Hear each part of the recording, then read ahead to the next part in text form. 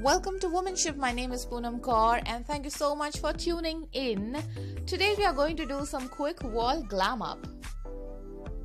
That's the wall I want to beautify and make it a little interesting because see, the paint is almost coming out. It's pale, boring and patchy.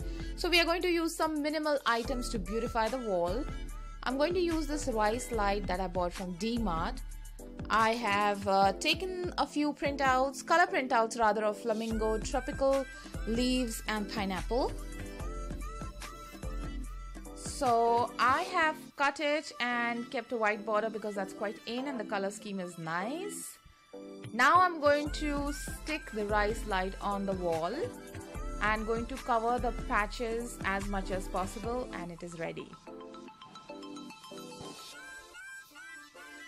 So here is where I'm going to make sure that I stick the flamingos or the tropical leaves with a normal glue.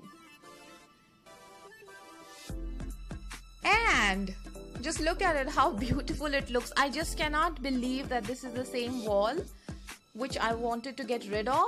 And just look at these flamingos, the pineapples, the leaves. Wow, I'm really happy with this output. Seriously, and I do not regret of not putting the glitter because when I switch on the light, it looks so beautiful. Wow. That's the look with the light.